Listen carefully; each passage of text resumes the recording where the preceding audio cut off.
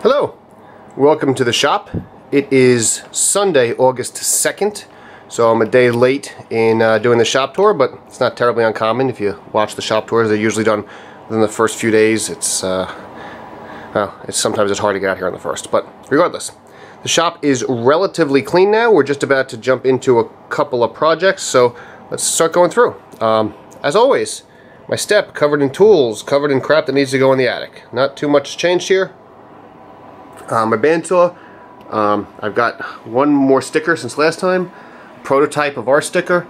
The stickers we release are not going to be exactly that way, but that's a pretty good representation of what you're going to see coming out from the MWA, and let us know if you want some stickers. We're joining, 2006 in that we're finally getting around to having stickers.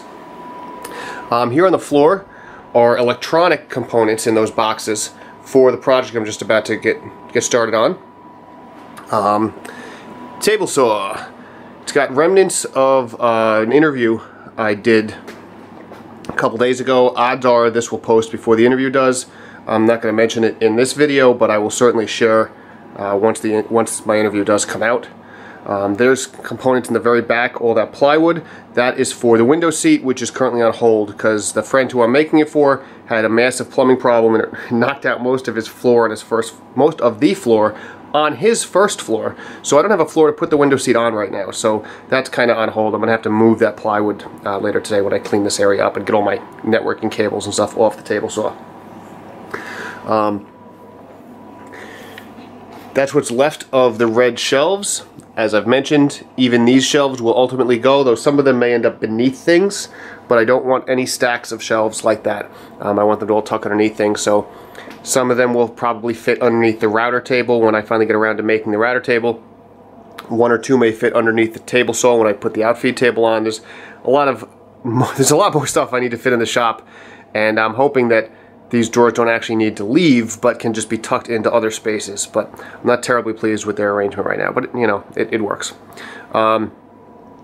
That's remnants of the dye work I was doing last night and this morning. It's outside the driveway drying right now. There's my secondary clamp storage. Any clamps that don't fit on my racks right now go in there. I need to build a couple more racks and just empty that garbage pail and get it out of the shop, but haven't quite gotten around to that yet. Sander cart. Not too much has gone on with the sander cart since I built it probably about 2 months ago now. But if you come around to this side, you see those grinders.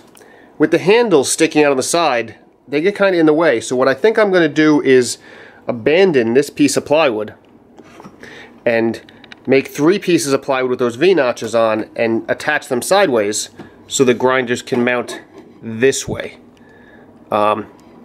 And the handles will all stick out rather than lap over each other. Because right now it's a little awkward, they're too close together. But still, it works as is now.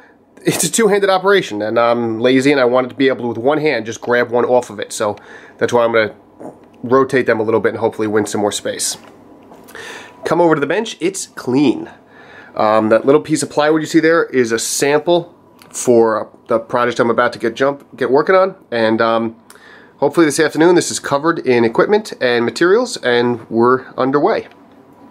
This is the remnants of the project I'm just finishing up now, the one that's being stained outside, or dyed rather. You can see there's the container of General Finishes dye, my Nick Tahoe's mug, and just other equipment for doing the dye work.